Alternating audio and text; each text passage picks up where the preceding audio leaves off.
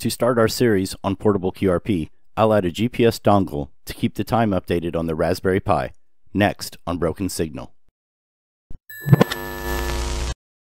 I've added the commands used in the description below so you can follow along. Let's start by making sure the Pi is up to date. Type sudo apt-get space update.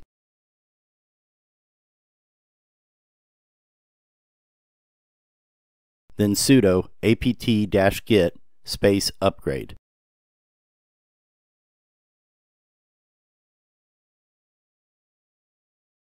Now we will install the needed software by typing sudo apt-y install gpsd-clients python-gps chrony and hit enter. I received a message saying Python GPS is not available. We could install the replacement packages, so type sudo apt-y install gpsd-tools gpsd-clients.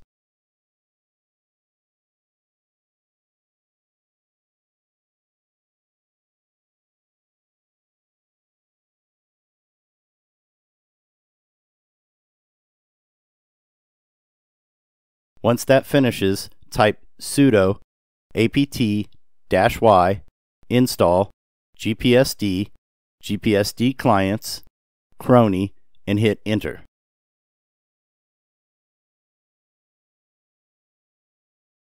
Next, we will modify the gpsd file by typing sudo nano/etc/default/gpsd.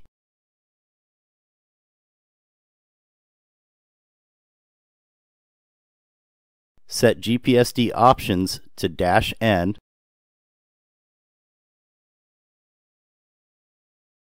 then set devices to /dev/tty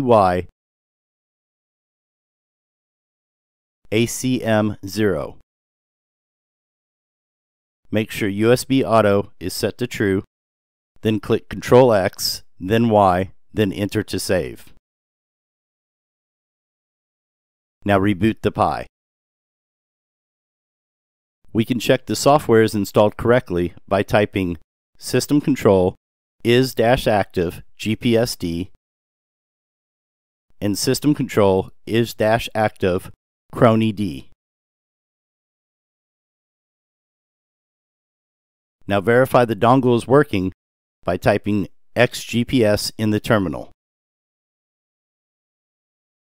Here we can see the dongle is working correctly.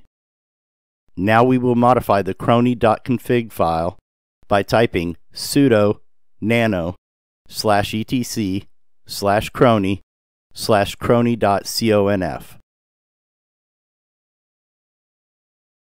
At the bottom of the file, type refclock shm0 offset 0.5 delay 0.2 refid NMEA. Then click Ctrl+X, then Y, then enter to save. Finally, we could check that our GPS dongle is a source of time by typing chronyc sources-v. If you do not see NMEA, reboot the Pi.